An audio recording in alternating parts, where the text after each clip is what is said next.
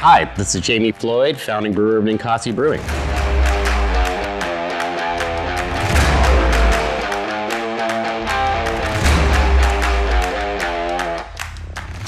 I've always loved comic books. As a young child, I really read Thor a lot. He was my dude.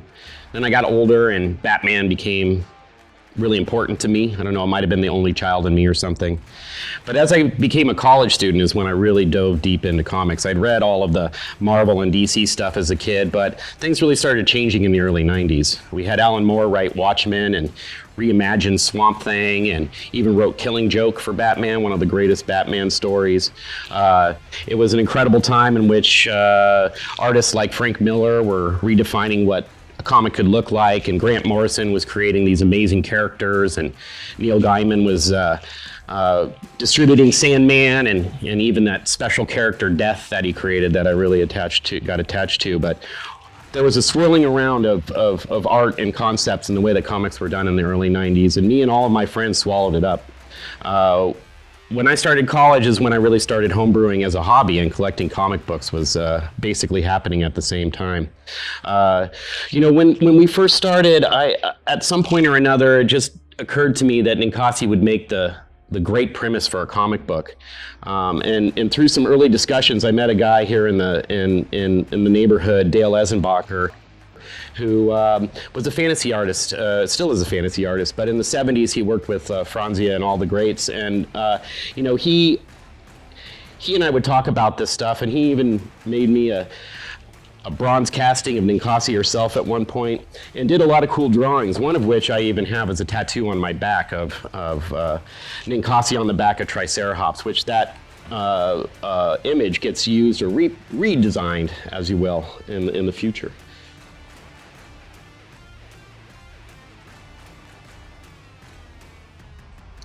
So one of my best friends in college was Matt Parkinson. We met each other in the Creative Arts dorm at the University of Oregon.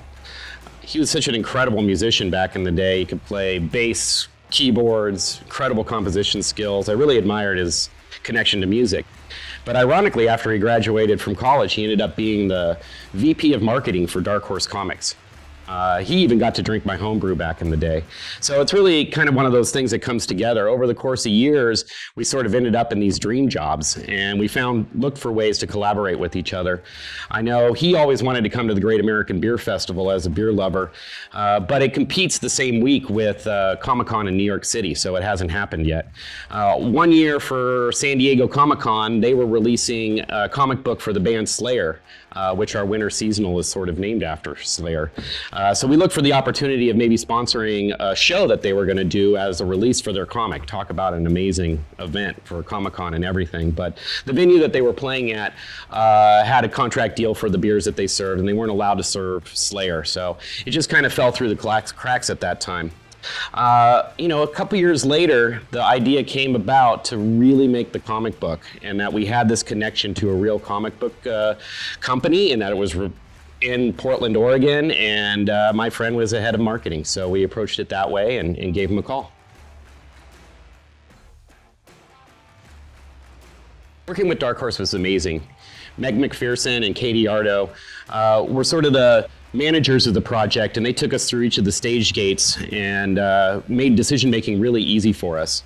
We were able to look through a bunch of different artists' works, and when we looked at Eduardo Francisco's work was amazing. His ability to draw animals and monsters was as on point as his ability to draw gods and goddesses, and we really just thought his vision was perfect for what we were looking to do. Jim Gibbons brought the story to life. As a beer lover and a Pacific Northwesterner himself, he brought layers to the story that I wouldn't have thought of on my own, sort of that forest from the trees sort of approach, where there's a lot of little subtleties about beer culture that are in there that I might have overlooked. And so together we were able to bring that story together. Nikos and I would get pretty much weekly updates about what would happen, and we would get, say, sketches of ideas for what things would look like. We'd sort of get on a vibe with that and send it back to him, and he would get cracking on that. The storyboard would advance along and sort of get tighter as we went. You know, you have a 22-page medium that you're working with to tell a whole story, and so it's really incredible to watch that process where you have all of these ideas, and then they need to get distilled down into a journey, if you will, that last 22 pages. And like I said, that email that would come once a week was truly inspiring. It was just sort of this cool thing that would happen in the middle of your week where you'd see this incredible creative process continue to move on. Truly a dream come true for me to see a comic book from start to finish, and it really triggered a lot of creativity in me.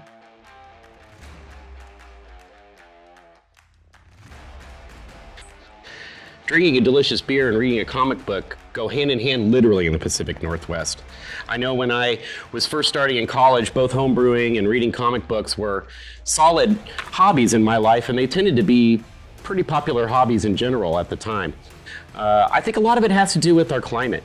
We get a lot of rainy days here. I think we have to kind of dig deep to keep ourselves entertained and to really look into some creative cultural ways to express ourselves. We have amazing farm-to-table food scene. We have incredible coffee and beer. The Pacific Northwest hosts a really high literacy rate with lots of book readers. And also this region has a really strong history of both comic book writers and artists, as well as Comic-Con culture in general. The Pacific Northwest has had deep roots in Comic-Con culture for a long time.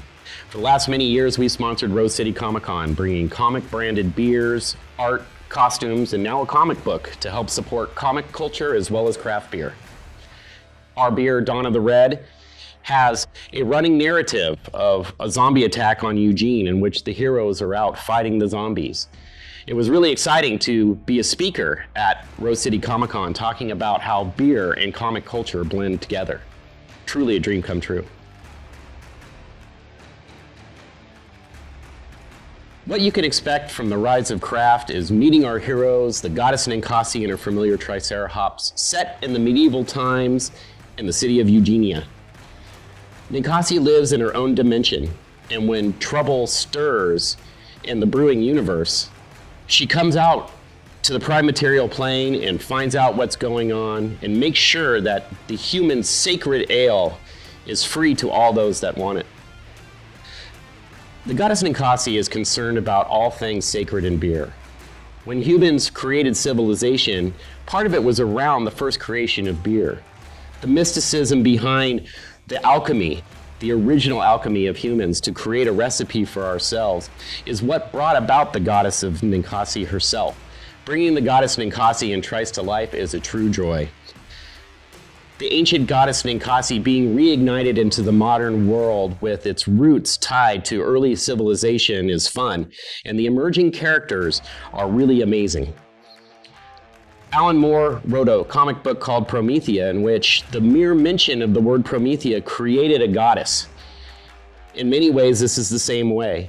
There was also another story written by Terry Pratchett and Neil Gaiman called Good Omens, in which gods and goddesses are only real as long as people believe in them. My hope is that these comics create enough creativity and stirring in folks' souls that the goddess Ninkasi really comes to life.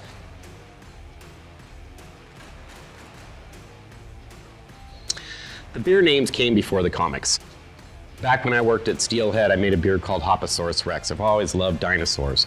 Sort of imagination and creativity that comes from that as a kid, I think goes well as an adult too. And when we started Ninkasi, you don't bring names with you, so I decided Triceratops would be a fantastic name, and it's actually partially based on an art car for Burning Man called Triceratops. That was made by a lot of friends of mine, including parts of which were made in our metal shop across the street that we've used for a lot of our projects. And I've spent some great hours on Triceratops cruising around the playa. With Velociraptor and Megalodon was a continuation of the dinosaur theme for us, and at the time we were even sort of Jurassic Parking it a little bit. But as the comic book developed, we saw ways for these characters to emerge with a lot more depth and complexity as the narrative continues.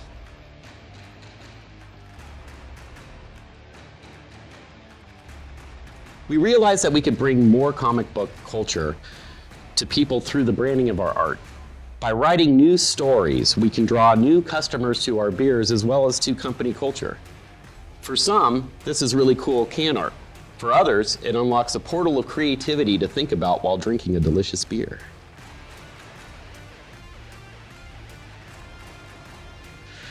Tricera hops is 8% alcohol and 84 IBUs.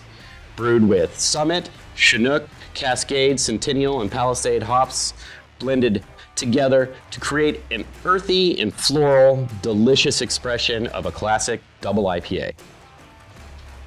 Velocihopter is 6.6% alcohol and 50 IBUs, sporting a juicy mouthfeel and a touch of honey malt, featuring the complex hop flavors of melon, papaya, and orange, featuring some of the New World hops like Lotus and Brew One.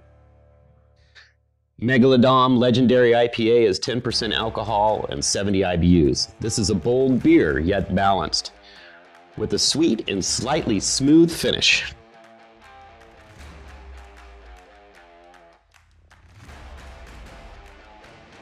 Creativity abounds at Ninkasi. We're in the process of filming several videos about the beers coming out that will help fill in some of the pieces of the Ninkasi universe.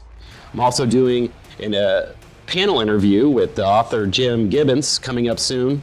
And I've also plotted out most of book 2, which will be the origin story of how Ninkasi and Tricera hops met, and will introduce the characters Megalodon as well as the Velocihopters. Super excited about all the fun on that side of things. What we're hoping for is that people love these books enough that we can continue to do them.